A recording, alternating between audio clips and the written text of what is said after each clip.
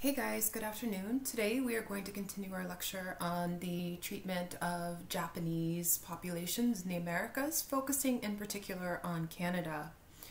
Last time we talked about how the Japanese Americans were interred in internment camps throughout portions of the United States, how essentially their civil rights were violated, and in several instances, their property was taken, their businesses taken.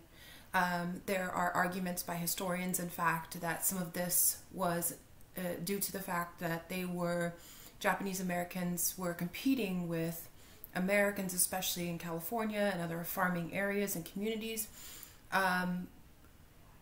These Japanese Americans were competing directly with other farmers, and the removal of the Japanese into internment camps allowed other Americans to flourish. The other issues we talked about were racism and fear as a means to remove and inter Japanese Americans under Roosevelt's executive order in order to, quote, protect the United States. We also concluded that, and many of you concluded, according to OPVLs and other things, that this was mainly due to fear, mainly due to racism, and the end result is, as we know historically, that there were Caucasian people who posed a direct threat by working with the Japanese government, but we know of directly no Japanese individuals working directly with the Japanese government who posed a direct threat to the United States. So in continuing with this, we're going to talk about the treatment of Japanese Canadians. At the beginning of Canada's involvement in the war in 1939, there were about 23,000 Canadians of Japanese ancestry in British Columbia. Of this total, about 13,000 were born in Canada. Actions against the Japanese Canadian population were taken after the attack on Pearl Harbor. However, previously, before the attack on Pearl Harbor, there were anti-Japanese sentiments that were prevalent throughout society in Canada. So it seems as if the issue with Pearl Harbor, the attack on Pearl Harbor, created sort of another spark that added to the fire that had already begun with regards to discrimination and racism against Japanese in Canada. Japanese Canadians after Pearl Harbor did see an increase in discrimination and racism and violence. Buddhist temples were destroyed. Many companies that employed Japanese workers began to fire their Japanese Canadian employees. There were rampant fears of espionage and rampant fears of sabotage. So essentially the same things that fueled the internment of Japanese Americans are fueling the internment of Japanese Canadians. On the 24th of February 1942, a 100-mile wide strip inland from the Pacific was created. In this strip, inland, all Japanese men between the ages of 18 and 45 years of age were essentially removed and sent to camps within the interior of Canada. Speculation is that this created having Japanese populations close to the Pacific coast or the Pacific area created fear for Canadian populations. There was a concern that they would be working closely and had close access to the Pacific, i.e. to Japan, potentially sabotage. There would be the potential of sabotage and also espionage. These men were removed to camps further inland into Canada. 10 camps, in fact, were set up to house the internees. If internees wished to leave a camp, they could do so, but they could not work or they could not go to school. With no means to exist, remaining in the camps was the only realistic option. They could not own land, and if they were able to lease land, they would have to pay extremely high rents. excuse me, they also had to apply for special licenses to engage in, for example, growing certain crops, and it's still engaging in certain businesses. Initially, some of the male Japanese Canadians were sent to work on road construction projects in the interior of British Columbia. Some worked on farms on the prairies because of the labor shortage. If they worked on the sugar beet farms, males were allowed to have their families with them. Those who did not work were sent to internment camps, specifically in Ontario. Women and children were moved to 6 inland camps set up to house the relocated populace. The living conditions were so poor that when Japanese citizens heard about them, they sent food shipments through the Red Cross. During the period of detention, the Canadian government spent 1/3 of the amount of money that the American government spent on interring Japanese Americans. So there were some extreme conditions in which these Japanese Canadians were interred in Canada. There are reports that in some of the camps, the temperatures reached negative 60 degrees Celsius. And they were living in huts with no insulation. Even with stoves burning inside to keep them warm, many of these Japanese Canadians were freezing. The conditions were extremely poor, and there was really nothing done by the Canadian government at the time to rectify the situation. So the government stated that those in the camps could leave if they had permission, but were not allowed to take up work or to go to school. We already established that. In 1943, the Canadian government introduced a custodian of aliens measure, whereby all the Japanese property which had been under protective custody during the previous years was to be sold off. So in a similar manner, much of the property that was taken over by the Canadian government was told to the Japanese Canadians that it would be put in trust, that would be kept for them, but instead it was sold off, including businesses, including clothing, including furniture. It was sold off for a very low sum of money. So these Japanese populations lost everything as they were interred by the Canadian government.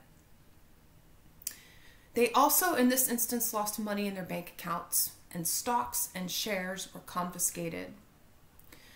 When everything was sold, the prices, as I mentioned, were at rock bottom. So none of the Japanese saw this money. The Japanese Canadians saw this money.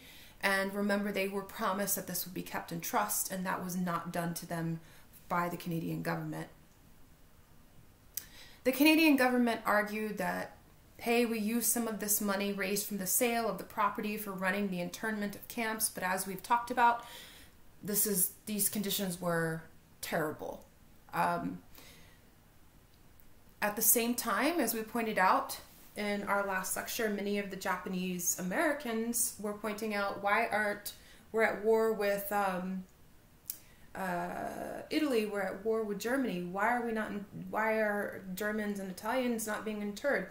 The same argument was put forward by Japanese Canadians who said, wait a minute, what is it that we've done that we're put in internment camps, and then you have all of these other populations walking around like Germans and Italians, and we're at war with them too? Why is it that we pose a bigger threat?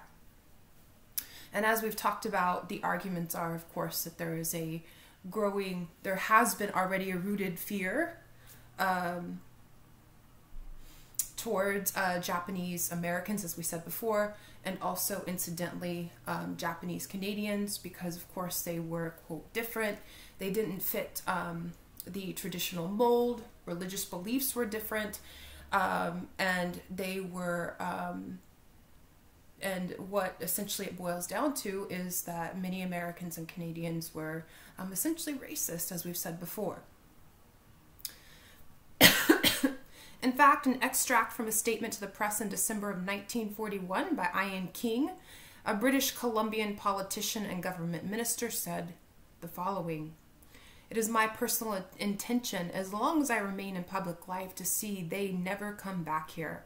Let our slogan be for British Columbia, no Japs from the Rockies to the seas." So even from the lower rungs of society in Canada to high-level politicians, the mantra or the ideology was that we are not embracing Japanese people. In fact, it was the exact opposite. Many British Columbians, the British Columbian government, were saying essentially that no, these people do not belong and they are not a part of our society. It's an extremely racist statement by a governmental official, but we already know also that many Japanese Canadians had experienced racism as well in Canada. By the end of the war, of the 22,000 Japanese Canadians placed in the internment camps, 4,000 were stripped of their Canadian citizenship and deported to Japan. There was a public protest which argued that Canadian policy was a crime against humanity and that a citizen could not be deported from their own country. And in fact, because of this outcry, the policy was stopped in 1947. But to be a Canadian citizen, to be interred, and then to be deported, many Canadians at this point after the war were extremely upset. In fact, as I mentioned, so much so the policy was stopped and changed in 1947. On April 1st, 1949, the Canadian government announced that Japanese Canadians could live anywhere in Canada. However, most of the surviving internees decided not to return to British Columbia. In the following year, compensations of $1.3 million were awarded to 1,434 Japanese Canadians for damages to property, but the government refused to award any compensation for civil rights violations. In 1988, in a very similar manner, just like we saw in the United States, 46 years after the first Japanese internment camps, Japanese Canadians were compensated for all they had experienced during the war. This compensation package was put forward with the amount of $12 million for each surviving internee, which was a total of $21,000 for each surviving internee. Which, if you think about all that was lost, is that really, can you put a number on that? Can you put a price on that? It's a very low sum of money. The harsh treatment of Japanese immigrants and their Canadian or U.S.-born descendants clearly displayed the racist attitudes of the Canadian and the U.S. government. Initial xenophobia, then a fear of espionage and even sabotage led to governmental policies. For some people, the harsh treatment was means of restricting the economic power of both Japanese Americans and Japanese Canadians and acquiring their possessions, their land, their businesses at a very low cost. In Canada, Prime Minister King was also politically motivated. He sought to win votes in British Columbia specifically, where there was an open anti-Japanese feeling. So interning Japanese Canadians meant that Prime Minister King would get himself a number of votes from that area. There was no real debate about the withdrawal of basic human and civil rights at the time. When the war finished, apologies and recompense and redress were given grudgingly and over a period of years. Both Japanese Americans and Japanese Canadians suffered the same types of government restriction and unlawful policies. Internment, and especially that the majority of internees were American or Canadian citizens by birth, is the most well-known example. But there are other lesser-known aspects such as enforced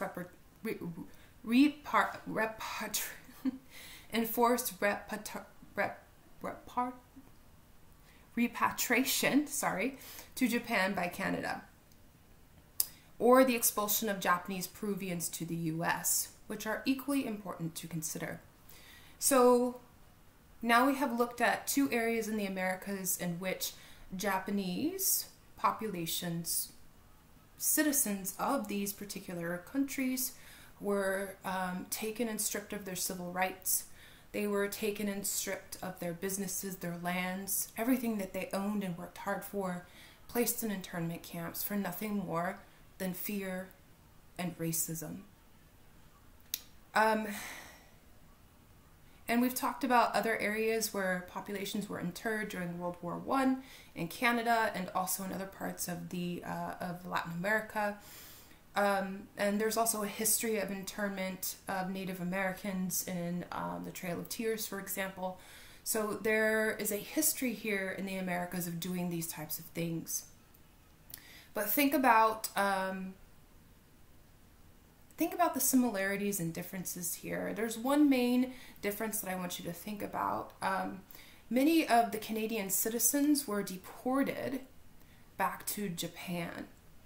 And if you can imagine being a Canadian citizen who had been loyal, who had gone into the internment camps, and then upon the war concluding, being sent back to Japan, basically being told unofficially that they were an enemy.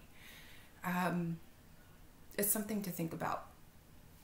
So that concludes today's short lecture. There is a short video that I would like you to watch and post your answers on the discussion board, and I will see you soon. Hope you guys are doing well. Nessie and Bessie are still here, and they say hello. Have a good day.